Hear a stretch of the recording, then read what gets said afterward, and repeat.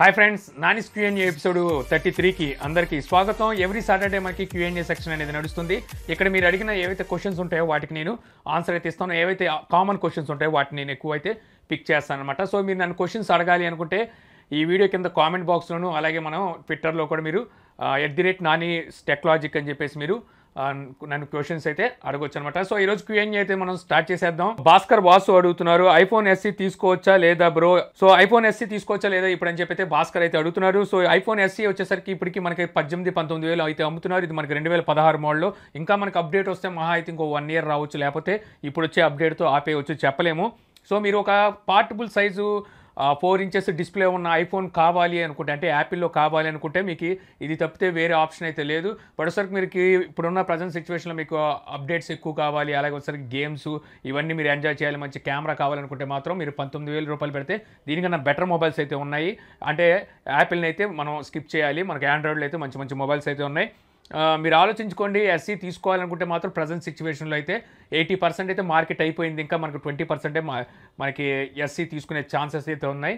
So ఇది skip చేయమనే చెప్తాను నేనైతే. తర్వాత వచ్చేసరికి మనకి మాధవ్ ఉట్టాలా అడుగుతున్నారు, అన్న నోకియా 6.1 ప్లస్ ప్రైస్ ఇంక్రీజ్ అయిందా ఫ్యూచర్లో, లేకపోతే సేమ్ 16K ఉంటుందా?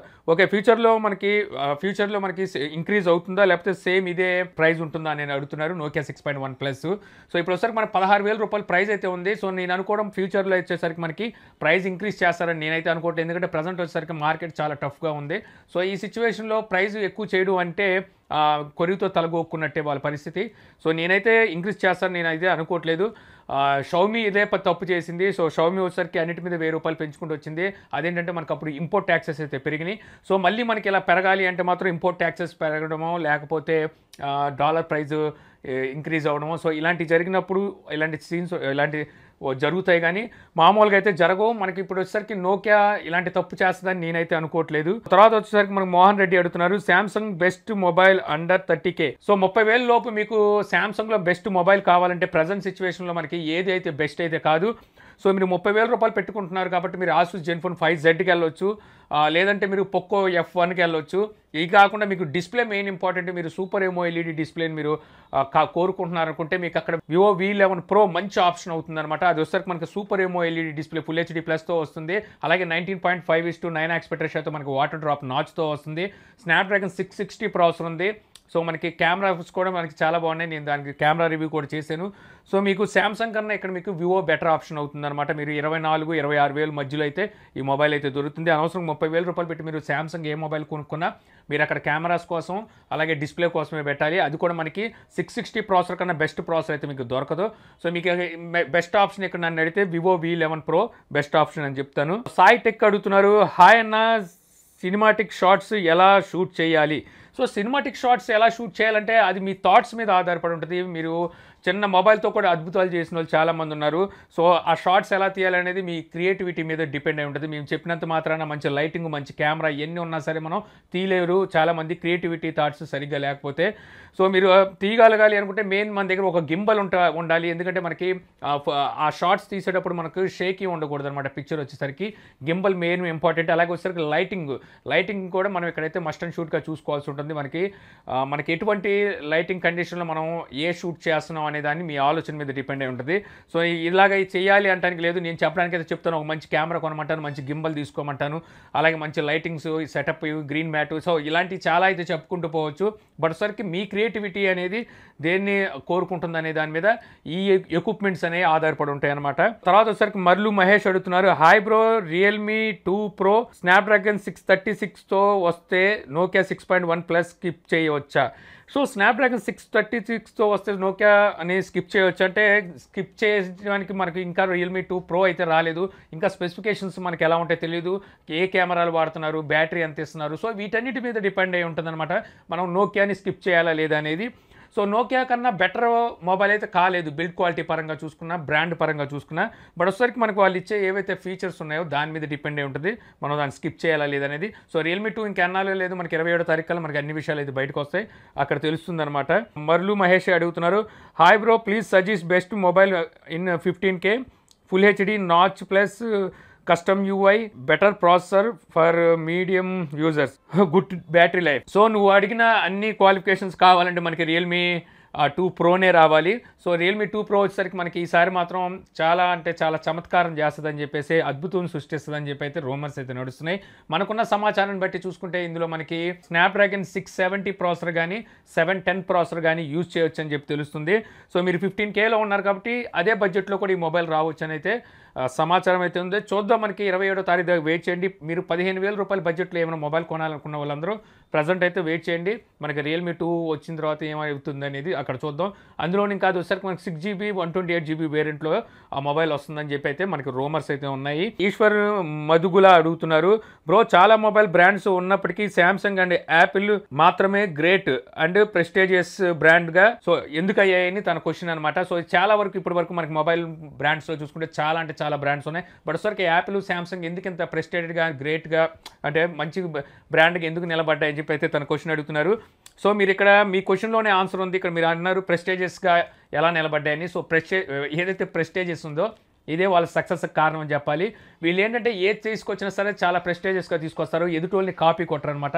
సో శాంసంగ్ చూసుకుంటే తన డిజైన్ చాలా అంటే చాలా యూనిక్గా చాలా ప్రీమియంగా తీసుకొస్తూ ఉంటుంది. అలాగే యాపిల్ కూడా అంతే, వాళ్ళ డిజైన్ కానీ అవన్నీ చాలా యూనిక్గా తీసుకొస్తాయి. యాపిల్ తీసుకొచ్చాక మిగిలిన చాలా బ్రాండ్లు అయితే వాటిని కాపీ కొట్టుకుంటూ వెళ్తుంటాయి. సో ఇప్పుడున్న బిల్డ్ క్వాలిటీలో పరంగా చూసుకుంటే మనకి మంచి ప్రీమియం లుక్ ఉండేది శాంసంగ్. అంటే ఆండ్రాయిడ్ పరంగా చెప్తున్నాను. ఒక విధంగా చెప్పాలంటే యాపిల్ ఒక యూనిక్ పీసు, అది ఐఓఎస్తో వస్తుంది.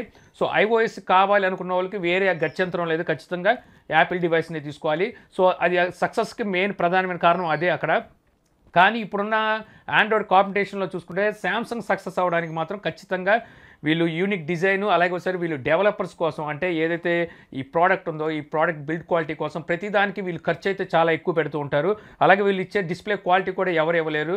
ఇంకా వీళ్ళు చూసుకుంటే వీళ్ళు నోట్ సిరీస్లో పెన్ కానివ్వండి, అలాగే ఎస్ సిరీస్, నోట్ సిరీస్ ఏవైతే ఈ ఫ్లాగ్షిప్ కేటగిరీస్ ఉన్నాయో ఇందులో వచ్చేసరికి మన హార్ట్ రేట్ మానిటర్స్, అలాగే మనకి క్వాడ్ హెచ్డి డిస్ప్లే, సూపర్ ఎమ్ఓఎల్ఈడి డిస్ప్లేతో తీసుకొస్తారు. బిల్డ్ క్వాలిటీ కూడా చాలా అంటే చాలా బాగుంటుంది. సో ఈ విధంగా వీళ్ళు ప్రతి విభాగంలోనూ నెంబర్ 1గా ఉండేలా చూసుకుంటారు అనమాట డివైస్ని. అందుకే మనకి వీటిలో ఫ్లాగ్షిప్ కేటగిరీ వచ్చేసరికి చాలా యూనిక్గా ఉంటాయి పీసెస్ వచ్చేసరికి. ఇంకా ఏదైతే జే సిరీస్, ఏ సిరీస్ ఉన్నాయి వీటిలో కూడా మనం చాలా వరకు చూసుకుంటే వీళ్ళు సూపర్ ఎమ్ఓఎల్ఈడి డిస్ప్లే ద్వారా అలాగే వచ్చేసరికి కెమెరాతోనూ జనాలను అయితే అట్రాక్ట్ చేస్తుంటారు. సో ఇదే వీళ్ళకి మెయిన్ సక్సెస్ కారణం. సో మా మార్కెట్లో చూసుకుంటే ఎన్ని బ్రాండ్లు ఉన్నప్పటికీ శాంసంగ్ని ఎక్కువ ఆదరించడానికి ఆండ్రాయిడ్ పరంగా చూసుకుంటే ఇదే మెయిన్ రీజన్ అని చెప్తాను. ఇంకా యాపిల్ అంటారా, యాపిల్ వచ్చేసరికి అది ఒక యూనిక్ ఐఓఎస్తో వస్తుంది. సో ఐఓఎస్ కావాలనుకుంటే మనకి వేరే గత్యంతరం అయితే లేదు, ఖచ్చితంగా 1,500,000 కాదు కదా 10 లక్షలు పెట్టినా అదే డివైస్ కొనుక్కోవాల్సి ఉంటుంది. చటారాజు కౌశిక్ అడుగుతున్నారు, can we take smart watch to exams? So తన క్వశ్చన్ ఏంటంటే స్మార్ట్ వాచెస్ని ఎగ్జామ్స్ కోసం స్మార్ట్ వాచెస్ తీసుకోవచ్చా అని అడుగుతున్నట్టున్నారు, లేదంటే ఎగ్జామ్ హాల్లోకి మనం స్మార్ట్ వాచ్ తీసుకెళ్ళొచ్చానేమో. సో మీరు ఎగ్జామ్ కోసం తీసుకున్న ఎగ్జామ్ హాల్లోకి తీసుకెళ్ళాలన్నా మీకు స్మార్ట్ వాచెస్ని మేమకైతే ఎగ్జామ్ హాల్లోకి అయితే మీకైతే అలౌ చేయరు. సో మీరు స్మార్ట్ వాచ్ తీసుకొని మీరు ఇందులో కావాలంటే మీరు క్వశ్చన్ ఆన్సర్స్ అన్ని మీరు ఆన్సర్ షీట్ అంతా మీరు ఇందులో అయితే పీడిఎఫ్ ఫైల్ కింద అయితే పెట్టుకొని మీరు చూసుకోవచ్చు. బట్ వచ్చేసరికి మీకు ఎగ్జామ్ హాల్లోకి స్మార్ట్ వాచెస్ని అయితే అలౌ చేయరు. తర్వాత వచ్చేసరికి మనకి ప్రభాస్ పోలోజు అడుగుతున్నారు, తన క్వశ్చన్ ఏంటంటే ఆండ్రాయిడ్ మొబైల్స్ చాలా ఉన్నాయి కదా, సో వాటిలో ఓఎస్ని డౌన్లోడ్ చేసినప్పుడు ఎందుకు ఎర్రర్స్ వస్తుంటాయి అని చెప్పేసి. ఈ విండోస్ సిస్టమ్స్ చూసుకుంటే అన్ని సిస్టమ్స్కి ఒకటే విండోస్ 10 వాడినా ఏది వాడినా సరే అవి ఎటువంటి ఎర్రర్స్ లేకుండా ఎలా తీసుకుంటాయని తన క్వశ్చన్ అయితే అడుగుతున్నారు. సో విండోస్కి ఆండ్రాయిడ్కి వచ్చేసరికి చాలా డిఫరెన్స్ ఉంది. మనకి ఏదైతే ఆపరేటింగ్ సిస్టమ్ ఉందో ఆపరేటింగ్ సిస్టంలోనే చాలా అంటే చాలా డిఫరెన్స్ అయితే ఉంది. అలాగే వచ్చేసరికి విండోస్లో మనం చూసుకుంటే రెండు ఉన్నాయి, ఒకటిసరికి ఇంటెల్, ఇంకోటి వచ్చేసరికి ఏఎండి. సో ఈ రెండిట్లో ఏదో ప్రాసెసర్ అయితే ఉంటుంది.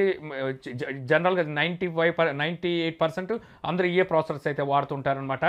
సో ఇక్కడ వచ్చేసరికి మనకి విండోస్ సిడీలో వీళ్ళు మెయిన్ ప్రధానంగా ఏంటంటే ఏదైతే ల్యాన్కి సంబంధించిన అంటే ఈ నెట్వర్క్ సంబంధించిన డ్రైవర్స్ ఉంటాయో అవి అన్నిటికీ సూటబుల్గా అయితే వీళ్ళు ముందుగానే ప్రిపేర్ చేసి ఉంచుతారు. అలాగే మీకు విజిఏ డ్రైవర్స్ అంటే మనకి విజువల్ చూపించడం అంటే మనకి డిస్ప్లే రావడానికి విజిఏ డ్రైవర్స్ కూడా ఇంపార్టెంట్. అలాగే ఆడియో రావడానికి మనకి ఆడియో డ్రైవర్స్ ఉంటాయి. సో ఇవి బేసిక్గా వీళ్ళు మామూలుగా డిఫాల్ట్గా పెడతారు. ఇవి వచ్చేసరికి మనం ఏ ప్రాసెసర్ వాడినా ఏ మదర్ బోర్డు వాడినా సరే వీటిని మాత్రం కామన్గా ఇవి డిఫాల్ట్గా అయితే ఉంటాయి. సో ఎప్పుడైతే ల్యాన్ అనేది ఉంటుందో సో మనం ఆ ల్యాన్ డ్రైవర్స్ ఎప్పుడైతే ఇన్స్టాల్ అవుతుందో మనకి ఇంటర్నెట్ కనెక్షన్ అనేది ఈజీగా కనెక్ట్ అయిపోద్ది. సో ఫస్ట్ వన్ టైం మనకి ఇంటర్నెట్ కనెక్షన్ అయిపోయిన తర్వాత ఆటోమేటిక్గా మన ఏదైతే పీసీ ఉందో అది ఇంటెలా ఏఎండి అనే దాన్ని బట్టి వాళ్ళు మదర్ బోర్డు డ్రైవర్స్ అలాగే మనకి ప్రాసెసర్ డ్రైవర్స్ సో మనం వాడే ఏదైతే హార్డ్వేర్ ఉందో హార్డ్వేర్కి సంబంధించిన డ్రైవర్స్ అన్నీ మళ్ళీ అప్పటికప్పుడు డౌన్లోడ్ అయ్యి ఇన్స్టాల్ అవుతూ ఉంటాయి అనమాట విండోస్కి వచ్చేసరికి. బట్ వచ్చేసరికి మనకి VGA డ్రైవర్స్ అలాగే మనకు వచ్చేసరికి ల్యాన్ డ్రైవర్స్ అనేవి డిఫాల్ట్గా ఉంటాయి. అవి మాత్రం ఈ 2 మదర్ బోర్డులకు తీసుకుంటుంది. ఇంకా మనకి ఆండ్రాయిడ్కి వచ్చేసరికి అలా కాదు. ఆండ్రాయిడ్ అనేది మనకి సిస్టమ్కి అలాగే వచ్చేసరికి అంటే మనకి హార్డ్వేర్కి సాఫ్ట్వేర్కి చూసుకుంటే ఆప్టిమైజేషన్ మెయిన్ ఇంపార్టెంట్ అనమాట. ఇప్పుడు ఆండ్రాయిడ్లో వచ్చేసరికి అందరూ స్టాక్ రామ్ అయితే వాడరు. ఏ డివైస్కి తగ్గట్టుగా ఆ డివైస్కి సపరేట్గా వీళ్ళు రామ్ని డెవలప్ చేసుకుంటూ ఉంటారు. సో చాలామంది మనకి కస్టమ్ యూఐనే యూజ్ చేస్తుంటారు అనమాట. మొత్తం ఏ కంపెనీకి తగ్గ కస్టమ్ యూఐ ఆ కంపెనీ అయితే యూజ్ చేస్తుంటుంది. సో ఇది ఒక ప్రధానమైన కారణం. సో ఎప్పుడైతే మనకి ఏదైతే స్టాక్ రామ్ వస్తుందో ఆ స్టాక్ రామ్ని ఇప్పుడున్న ఏదైతే హార్డ్వేర్ ఉందో సో ఈ హార్డ్వేర్ తగ్గట్టుగా మోడిఫై చేయాలన్నమాట. అప్పుడే ఇందులో అయితే సూట్ అయింది, లేకపోతే సూట్ అవ్వదు మనకి. అలాగే వచ్చేసరికి ఇందులో మనకి చాలా ఉన్నాయి. మనకి మదర్ బోర్డ్స్ చూసుకుంటే సో ప్రాసెసర్లు కనుక చూసుకుంటే మనకి శాంసంగ్ తీసుకొచ్చింది, క్వాల్కామ్ తీసుకొచ్చింది, అలాగే వచ్చేసరికి మీడియాటెక్ తీసుకొచ్చింది, అలాగే హువావే తెచ్చింది. సో ఈ విధంగా చాలా కంపెనీలు ఉన్నాయి. సో ఈ అన్ని కంపెనీ మీద కూడా డిపెండ్ అయి ఉంటుంది. దాన్ని బట్టి మనకి ఎర్రర్స్ అయితే ఉంటాయి. మనకి విండోస్ లాగా మనకి ఆండ్రాయిడ్ని అయితే ఇన్స్టాల్ చేయలేము. సో కొన్నాళ్ళు పోతే ఏమైనా రావచ్చేమో కానీ ప్రెజెంట్ వచ్చేసరికి మనకి వేరే ఛాన్స్ అయితే లేదు. తర్వాత వచ్చేసరికి మనకి కృష్ణ అడుగుతున్నారు, ఫ్లాగ్షిప్ కేటగిరీస్లో మొబైల్స్లో కూడా మనకి క్వాడ్ హెచ్డి డిస్ప్లే ఎందుకు ఇవ్వట్లేదు అని తన క్వశ్చన్ అయితే ఉంది. సో ఎందుకు ఇవ్వట్లేదు అనేది నేను దీనికి సంబంధించి డిస్ప్లే మనకి ఎంతవరకు ఇంపార్టెంట్, మనకి క్వాడ్ హెచ్డి కావచ్చు, ఫుల్ హెచ్డి కావచ్చు, హెచ్డి కావచ్చు, సో ఇది మనకి ఎంతవరకు ఇంపార్టెంట్ అనే దాని మీద నేను గతంలో అయితే ఒక వీడియో చేశాను. సో ఇక్కడ చెప్పడానికి సరిపోదు, అది పూర్తిగా ఎక్స్ప్లెయిన్ చేస్తూ ఆ వీడియో అయితే చేశాను. ఒకవేళ మీరు ఆ వీడియో కనుక చూడకపోతే నేను పైన కార్డ్స్లో వదిలేస్తాను, అక్కడ చూడండి, మీకు క్లారిటీ అయితే వస్తుంది. క్వాడ్ హెచ్డి మనకి ఎంతవరకు ఉపయోగం, మన ఫోన్లో మనకు అవసరమా కాదా అనేది మనకు అక్కడే తెలిసిపోతుంది అనమాట. ఎందుకంటే మన కళ్ళు వచ్చేసరికి ఒక లెవెల్ వరకే మనకి రెటీనా అనేది డాట్స్ని అయితే అబ్జర్వ్ చేయగలవు, ఆ తర్వాత అబ్జర్వ్ చేయలేదు. ఆ తర్వాత మీకు ఎంత ఇచ్చినప్పటికీ నన్ను అడిగితే మొబైల్ ఫోన్లో వేస్ట్. మనకి బిగ్ డిస్ప్లే ఉంటుంది కదా, అంటే లార్జ్ డిస్ప్లే అంటే మనకి టీవీస్ లాంటి అక్కడ కావాలి. ఇలాంటి మొబైల్స్లో అయితే అనవసరం. మొబైల్స్లో ఎందుకు కావాలి, ఎందుకు అవసరం లేదు, ఎందుకు అవసరం అనే దాని మీద కూడా నేను ఆ వీడియోలో అయితే ఎక్స్ప్లెయిన్ చేశాను. అది మీ వీడియో చూడొచ్చు. అభిజిత్ దేశపాండే అడుగుతున్నారు, bro some games like asphalt 8 play స్టోర్లో సైజు 49 MB ఉంటుంది, ఓపెన్ చేస్తే 1 GB కనెక్ట్ డౌన్లోడ్ అని వస్తుంది, వై? సో తన క్వశ్చన్ ఏంటంటే, మనం ఏమైనా డౌన్లోడ్ చేసినప్పుడు, ఇది ఆన్లైన్ సర్వీస్ గేమ్ అనమాట ఆస్ఫాల్ట్. సో మనం డౌన్లోడ్ చేసేటప్పుడు 49 MB 64 MB సో ఈ విధంగా అయితే మనకి ఫైల్ అయితే డౌన్లోడ్ అవుతుంది. సో తర్వాత మనం ఏదైతే మనకి గేమ్ ఓపెన్ చేస్తాం, గేమ్ ఓపెన్ చేసిన తర్వాత మళ్ళీ మనకి అక్కడ నుంచి డౌన్లోడ్ అవ్వడం స్టార్ట్ అవుతుంది. ఆ తర్వాత చూస్తే మనకి 1.5 GB 1.3 GB 1 GB ఈ విధంగా అయితే ఫైల్ సైజ్ అయితే డౌన్లోడ్ అవుతుంటుంది. సో ఎందుకు అలా అవుతుందని చెప్పేసి అయితే తనైతే క్వశ్చన్ అడుగుతున్నారు. సో ఈ క్వశ్చన్కి ఏం లేదు, ఆన్సర్ GPU అనమాట. మెయిన్ వచ్చేసరికి మనకి GPU డిపెండ్ అయి ఉంటుంది. మీకు అది ఏదైతే మనకి ఫస్ట్ మనం ఒక ఫైల్ని మనం ఇన్స్టాల్ చేసుకుంటామో అది APK ఫైల్ కింద మనకైతే ముందు ఒక ఫైల్ అయితే వస్తుంది, అది ఒక ప్లాట్ఫామ్ అనుకోవచ్చు. సో ఆ ఫైల్ అనేది ఏంటంటే ఒక సోర్స్ అంతే, అందులో మీకు గేమ్ ఇంకా రాలేదు, అంటే గేమ్కి సంబంధించిన సోర్స్ APKని మాత్రం మీరు డౌన్లోడ్ చేసుకున్నారు.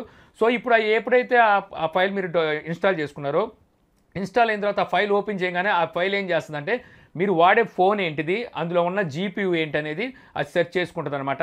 సో సపోజ్ మీరు GPUలో మనకు తెలుసు పవర్ VR ఉంది, అలాగే వచ్చేసరికి మాలి ఉంది, ఎడ్రినో ఉంది. సో ఈ విధంగా మనకి GPUలు అయితే మనకి ఇవి ఉన్నాయి. సో ఈ GPUకు తగ్గట్టుగా వాళ్ళు ఫైల్ డేటా అనేది ఆ పై నుంచి మనకి డౌన్లోడ్ చేసి మనకి మొబైల్లో ఇస్తుంది. అప్పుడే మీరు ఆ గేమ్ని, ఏదైతే ఈ హెవీ గేమ్స్ ఉన్నాయో వీటిని మీరు ఎంజాయ్ చేయగలరు అనమాట. సో అందుకే మీకు ఈ విధంగా వస్తే మీరు ఎప్పుడైనా మోడ్ ఫైల్స్ చూసుకోండి. మోడ్ ఫైల్స్లో వచ్చేసరికి మీరు అక్కడ మనం డేటా ఫైల్ని మనం డౌన్లోడ్ చేసుకునేటప్పుడు అక్కడ అడుగుతుంది అనమాట, మీరు ఏ GPU వాడుతున్నారు, మాలీనా, ఎడ్రినోనా, లేకపోతే పవర్ VR అని చెప్పి మనకి అక్కడైతే మనకి డేటా ఫైల్స్కి సపరేట్గా ఫైల్స్ అయితే ఇస్తారు. సో అయ్యే ఫైల్స్ మనకి ఇక్కడ డౌన్లోడ్ అవుతాయి అనమాట. కౌశిక్ కృష్ణ ఆడుతున్నారు, Q&A క్వశ్చన్ అంట, డాలర్ రేట్ ఇంక్రీజ్ అవ్వడం వల్ల MI band 3 India launch late చేస్తున్నారా bro, or any other reason are daily? So dollar rate increase అవ్వడం వల్ల, అలాగే MI బ్యాండ్ 3 ఇండియాకి రాకపోవడానికి అసలు సంబంధమే లేదు. సో డాలర్ రేటుకి చైనీస్ కరెన్సీకి సంబంధం లేదు. ఎందుకంటే మన రూపీస్ అనేది డౌన్ అయింది, డాలర్ రేటు మనకి ఇంక్రీజ్ అయింది, అంతేగాని డాలర్ రేట్ ఇంక్రీజ్ అవ్వాలి, మన రూపీ పడిపోయింది అంతే. సో ఇక్కడ వచ్చేసరికి దీనికైతే సంబంధం లేదు. మనకి అది తేవాలనుకుంటే వీళ్ళు మరి ఇప్పుడే మొన్న ఈ రీసెంట్గా మనకి డౌన్ అయింది, అంతకుముందే తీసుకురావచ్చు, అంతకుముందు కూడా వీళ్ళైతే తీసుకురాలేదు. గతంలో చూసుకునే మనకి MI బ్యాండ్ 2 కూడా మనకి లేట్ చేశారు. అంతకుముందు వాళ్ళు ఆల్రెడీ చైనాలో లాంచ్ చేసిన తర్వాత చాలా కాలానికి మనకి ఎక్కడైతే లాంచ్ చేశారు. సో ఇది కూడా అంతే, మనకి కొంచెం లేట్గా తీసుకురావచ్చు నేను అనుకోవడం. అందుకని దానికి దీనికైతే సంబంధం ఉందని నేనైతే అనుకోవట్లేదు. తర్వాత ఒకసారికి భరత్ అడుగుతున్నారు, brother can you give me information about projector phone. So projector phone గురించి ఇన్ఫర్మేషన్ ఇవ్వడానికి ఏం లేదు. ప్రొజెక్టర్ ఫోన్స్ ఇప్పుడు నాకు తెలిసి అయితే రావట్లేదు. గతంలో వచ్చేసరికి శాంసంగ్ బీమ్ అని ఒక ఫోన్ తీసుకొచ్చింది, బీమ్ 1 బీమ్ 2 అని చెప్పి 2 ఫోన్లు తీసుకొచ్చింది. ఆ తర్వాత ఇంకొన్ని బ్రాండ్లు కూడా కొన్ని ఫోన్లు తీసుకొచ్చినాయి, ఐబాల్ కూడా తీసుకొచ్చింది.